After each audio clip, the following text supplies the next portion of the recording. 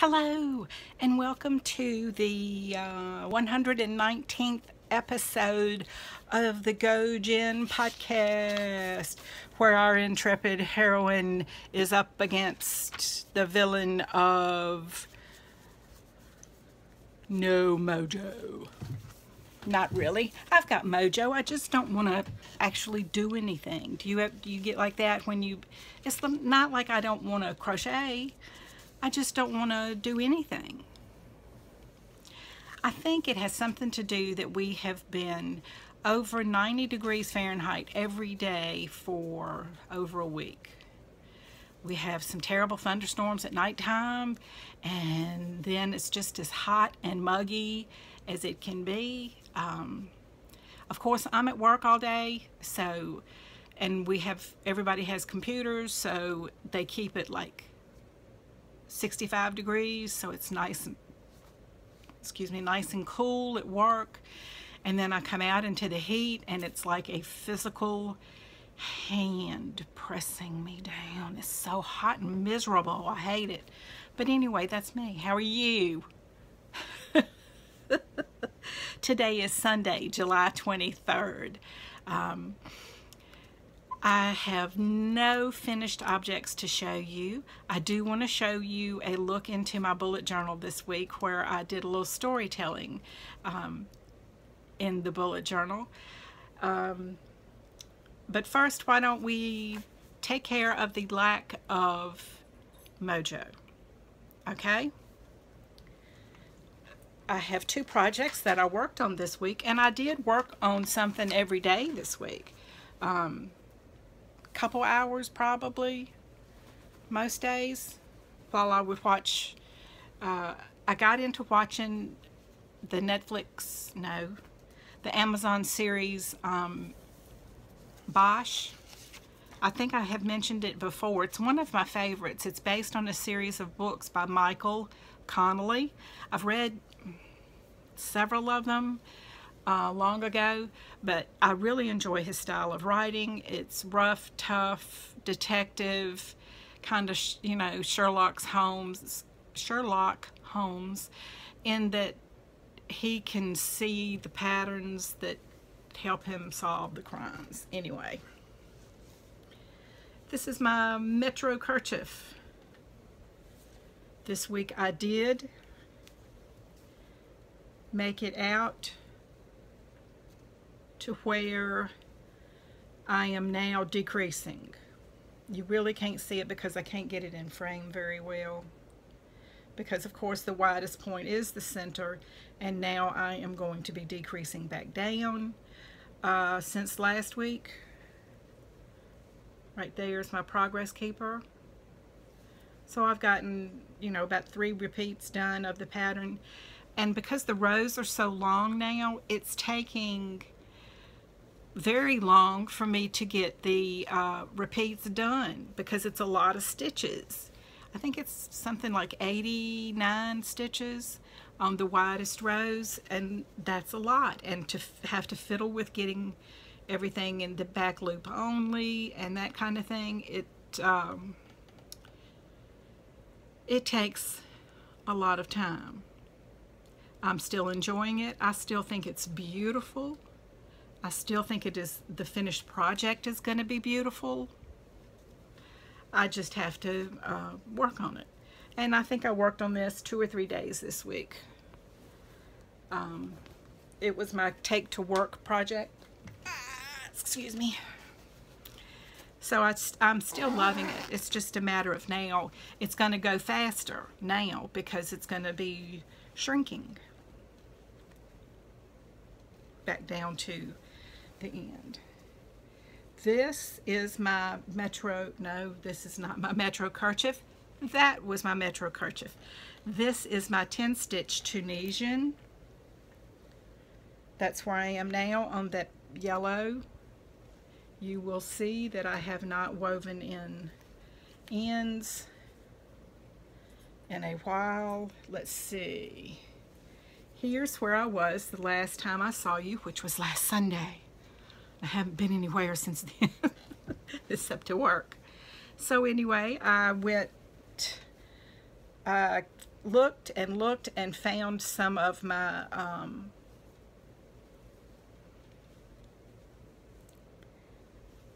little mini skeins that I'd bought long ago, and some are 5 grams. See this little blue patch? That's a 5-gram mini skein, and that's as long as it is. And so here's another one. Isn't that pretty? And I love the way the Tunisian stitch, you get 2 colors on each row on these color changing yarns, just by nature of the Tunisian stitch. Isn't that neat? Isn't that pretty? I mean, I think it's pretty. I don't know if y'all do or not, but I do.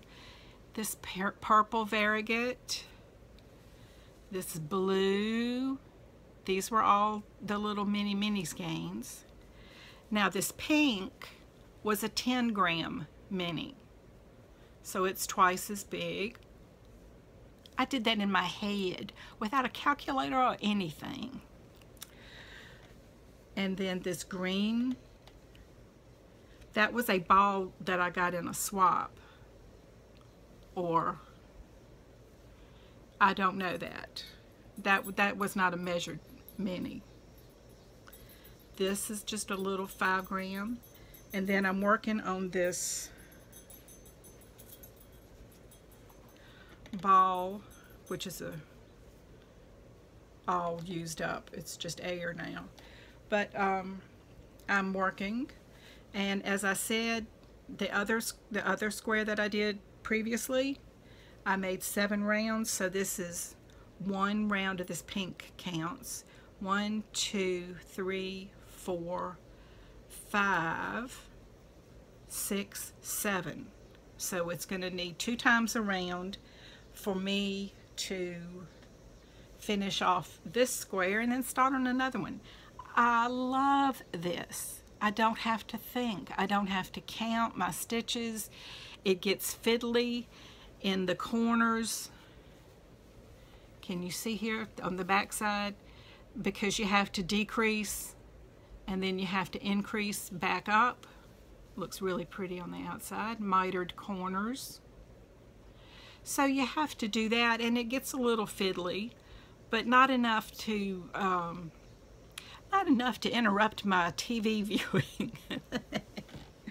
So anyway, I really see me spending the rest of this, well, this coming week, which is coming up. I don't know where I was going with that. This coming week, which is going to have 7 days. I don't know. We're going camping next weekend. But I see myself working on the 10 stitch and the Metro kerchief all week, nothing else. Don't think I'm going to make any more blanket squares this week. I have the worst time keeping up with my Metro kerchief instructions because I've got it in one of my Star Knits bags, but silly me rolled it up longwise. So I have to roll it up longwise now, or else it just creates a horrible mess. But it does stick out. And I have just left them many times. Just terrible. So that's the extent of my craftiness, which I did work on something every day. Last week, I think, while I was waiting for the podcast to upload, I did some watercolor. Isn't that pretty? I did it on a separate sheet of paper that I just had run through the copy machine at work and printed off like a coloring book design. Because this page, when I did all this doodling that says camping, it had bled through the page because it's right much concentrated color. So I decided I was going to paint something or whatever on another piece of paper and then glue it in, tape it in, whatever. And so that's what I did. So while I was uploading last weekend, I just had myself a fun time painting. My sister gave me for Christmas last year a coloring book. and it is an adult coloring book. And when I say that, I mean adult. I can't show you what I painted because I want to keep this PG or R. We're not going to go to the X. My sister has a wicked sense of humor. She does. That's why, one of the reasons I love her so. This was last week's bullet journal list. This is some more journaling that I did. And over here, I was feeling very glum on hump day this week. Wednesday is hump day. That's just one of the things they say. And it's just so hard for me to get the energy and the oomph, whatever, to do Wednesday things, because it's like the weekend is never coming. I've been at this for years. This week, it seems, every day has had 59 hours. And so I really liked what this little drawing says, because it's so hard for me to get to the top of hump day because it's all crap I don't want to do. But then, whee, once I'm down the slope of hump day, I'm on to things I want to do. So if you're at a point in your life where you get to do what you want to do most days, please be thankful for that. Please, please. Because there's people like me. There's people like me. Sorry, I had a flashy thing come up. And I don't own my days. They don't belong to me. They belong to the people I work for. And that makes me miserable. So if you don't have to do that, please be thankful for it. I did an illustrated letter. I don't know why. It just jumped in my head. Let's do an illustrated letter. And so I did a capital J. And that made me really happy. I drew that. I mean, you know, it's just little swirls.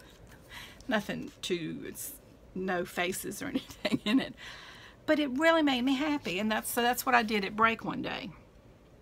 And then this is what I did at lunch one day. I drew a story about how miserable I was. I posted this on Instagram, so if you saw it, if you are following my Instagram, you've seen this already. I hope you have. I hope you are following me on Instagram. I'm gojenn, Gojenn. Follow me, and I will follow you back as long as you're public. If you're private, I don't follow private stuff because that doesn't make sense to me. Anyway, this says help. I've fallen and I can't get up. And I fell down. And this is my bullet journal list for this coming week. I fell down. That's why I wrote it in my journal. Y'all are seeing how my twisted little brain works. But yes, I fell down. I got up to go to the bathroom one night, and I was still very disoriented and in my dream. I remember the dream vividly. I was with a bunch of people. We were waiting for our table at a restaurant, and we were waiting and waiting. It was that kind of dream, and people were coming in and being seated ahead of us, and I don't know. It didn't make sense because I was looking out the window and I could see a road far away, and I said, well, I'm looking for my parents, but I don't see them, but we can go ahead and be seated. We don't have to wait for them. We can go ahead. What? So, but in my dream, we were waiting to be seated. And apparently in my dream, I excused myself to the restroom because I woke myself up having to go. So I don't know what I did. I didn't turn on the light, which I do sometimes and I don't sometimes, so it doesn't make sense. I need to from now on. But I took a few steps and I hit something on the side of my foot and started going over, and I thought I was right beside my bed. the foot of the bed. So I thought, no problem, I'll just hit the bed. Oh, it's soft. Ha ha, no harm, no foul. But no, I had passed that bed and I hit the floor. And I hit it with a bang, and apparently I screamed somewhere in there because I woke my husband up, you know, and it's like, what's wrong, what's wrong? And by that time I had already gotten back up and was making my way to the bathroom because I still had to go. But I tell you, it hurt. It hurt my pride because I don't want to be feeble. I'm still working. I got plenty of time left that I don't want to be feeble. So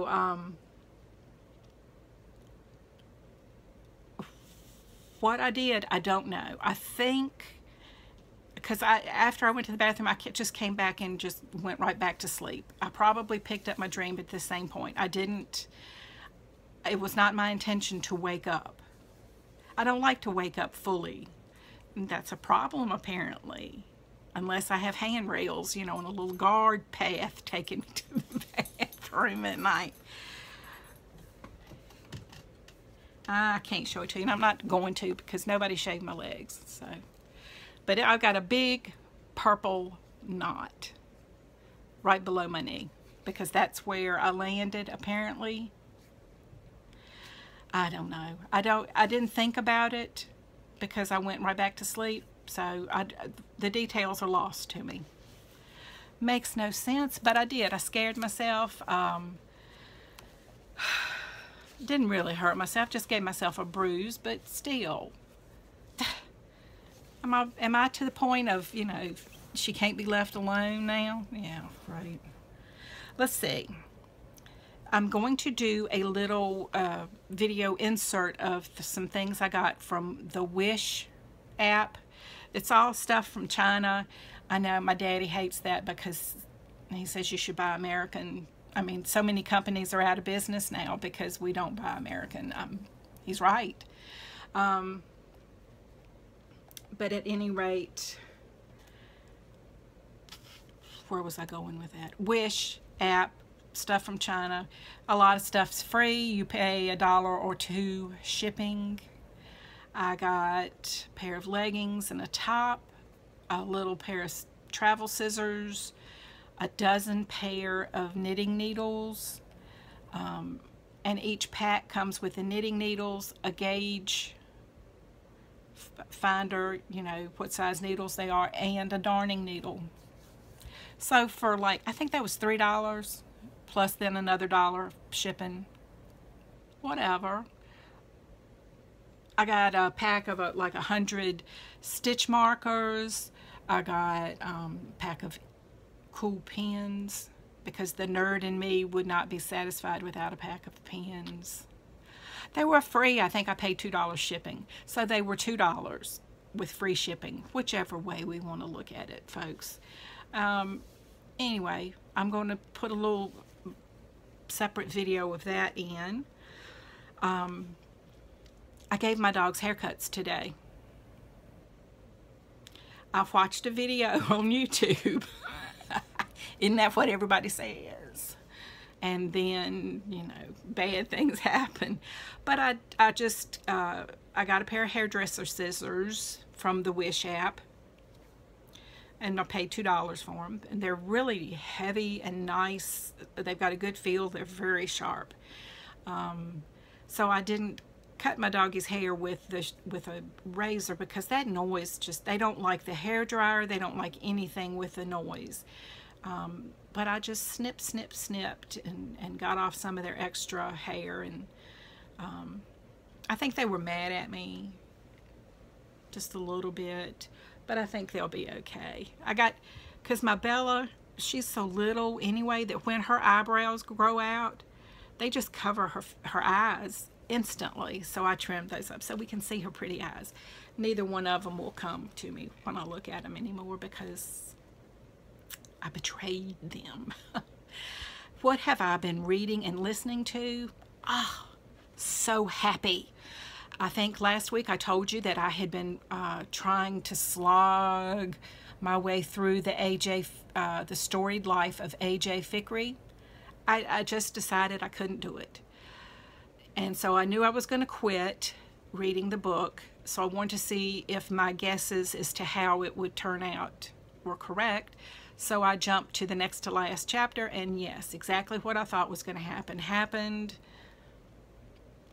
I may have missed some joys, some sadness along the way, but it still ended exactly the way I knew it would.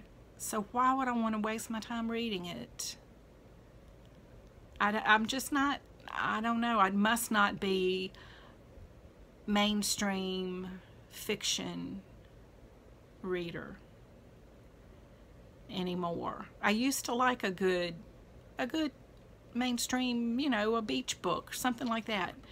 But they're all so, they just are the same. I don't like that. I don't enjoy that. So what am I doing since I gave up on A.J. Fikry? Happily, let's see. That was on Audible.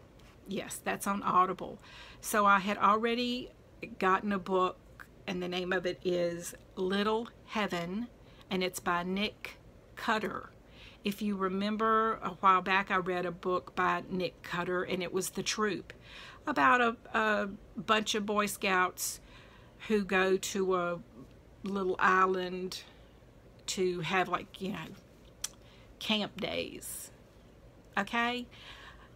Unbeknownst to anybody, naturally, a fellow washes up on shore with a zombie vampire type virus. And there's nobody on the island but this very sick person and this troop of Boy Scouts and their leader. So, really scary. Not scary in... Oh, it's very good. Very much like Stephen King. So, this book that I've got now is called Little Heaven by Nick Cutter. And it's about a religious retreat where the leader from San Francisco felt called to take his flock out into the wilderness so they could be closer to God. That's the premise. However, the three main characters that you meet in the beginning of the book are all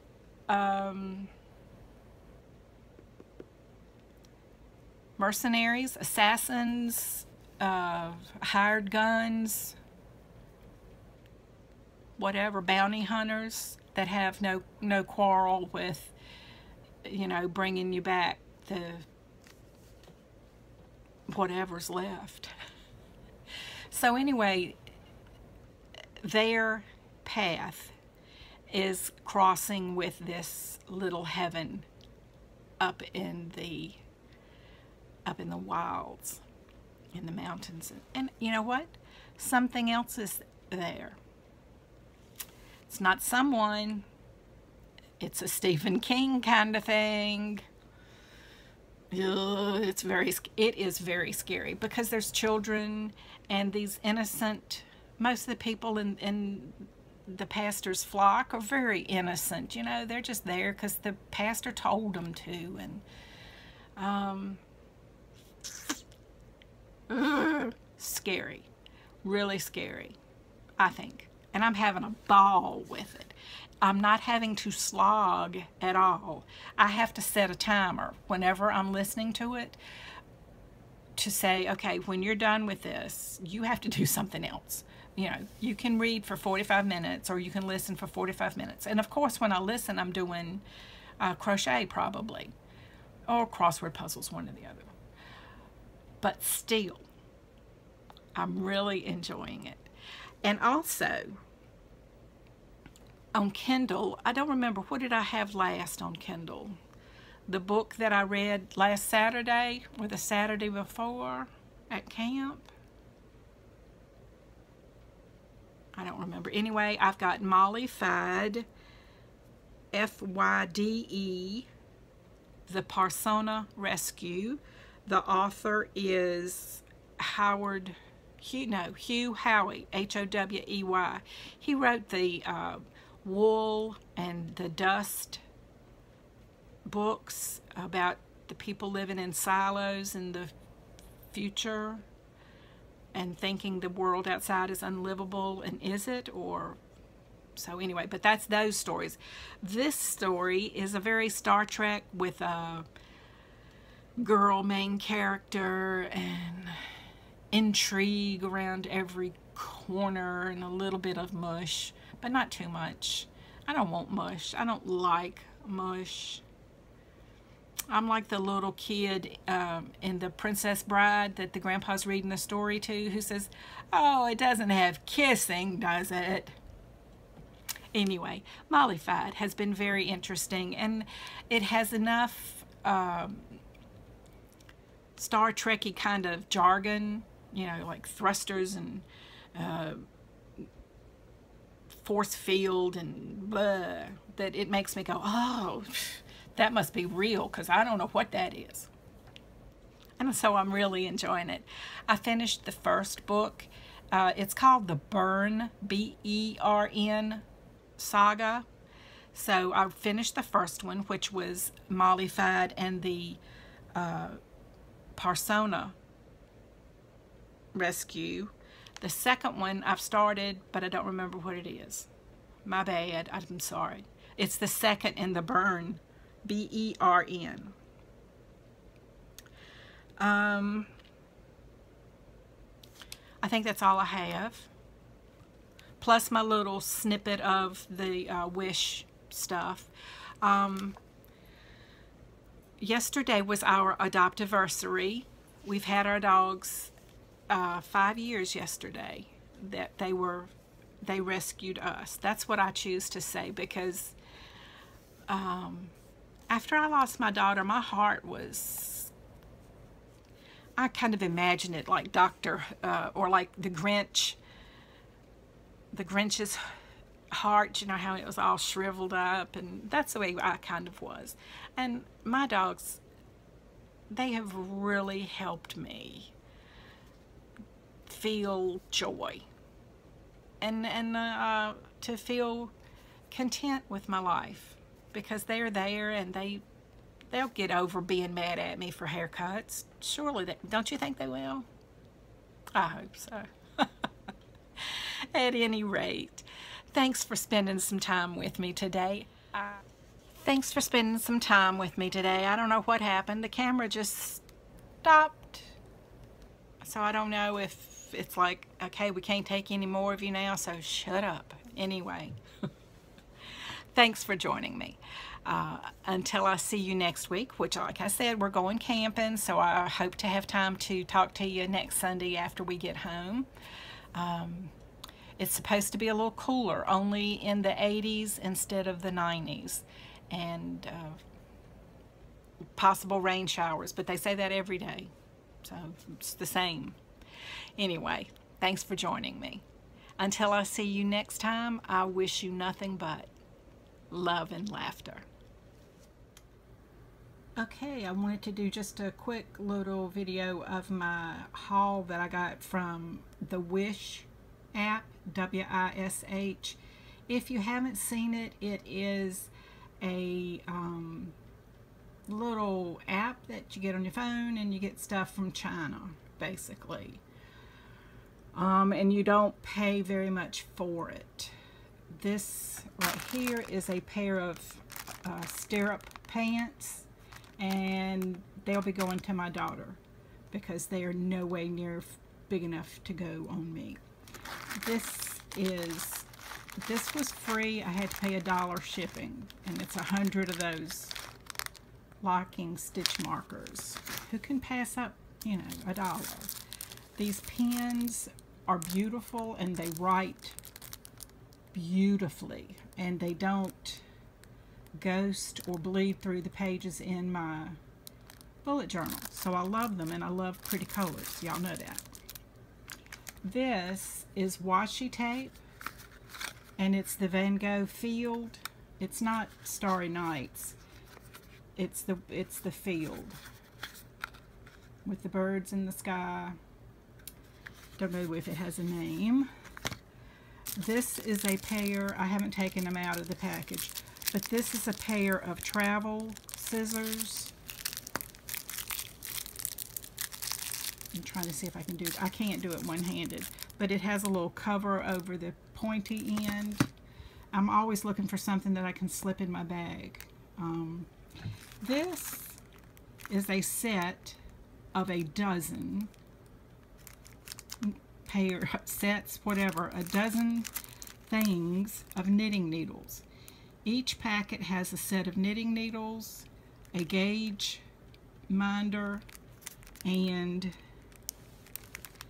you can't see it in this one because it's fallen out of its spot, and sorry about that, and a darning needle for weaving in ends.